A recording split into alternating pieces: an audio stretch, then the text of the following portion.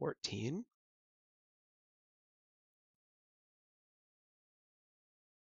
Yeah,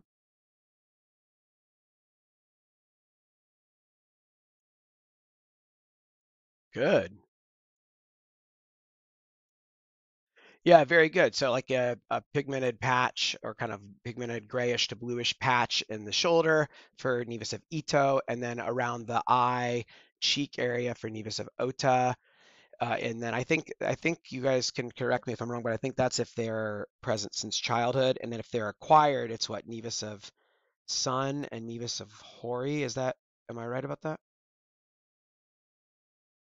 Got to be eponyms for everything. Okay.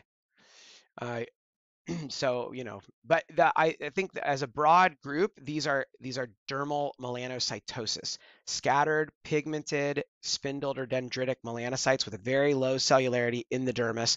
It's the same thing we see on the lower back of children, what was formerly called Mongolian spot, but dermal melanocytosis is I think the more proper current usage for that. But this is in that same category of dermal melanocytosis. It's just the difference is based on the site. Yeah, if you had a small lesion of it, you could wonder, is it a really subtle blue nevus? And again, I like that you brought up, Raheel, the lack of the sclerotic stroma and also the clinical to tell that apart. The other thing that you could think about here is this just melanin pigment incontinence, right? So it'd be really hard if you just had a small shave of that to tell.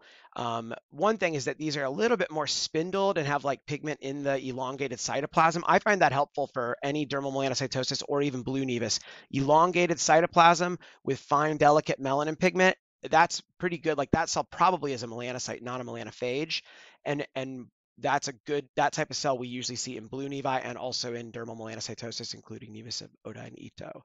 And the other thing you could do is actually melanocytic marker like MART1 you would want to use a red chromogen here because it'd be hard to interpret otherwise, or SOX10 to prove that these are actually melanocytes rather than melanophages. I mean, there will be melanophages here, but you want to prove that there's scattered melanocytes in the dermis to prove that that's what's going on here.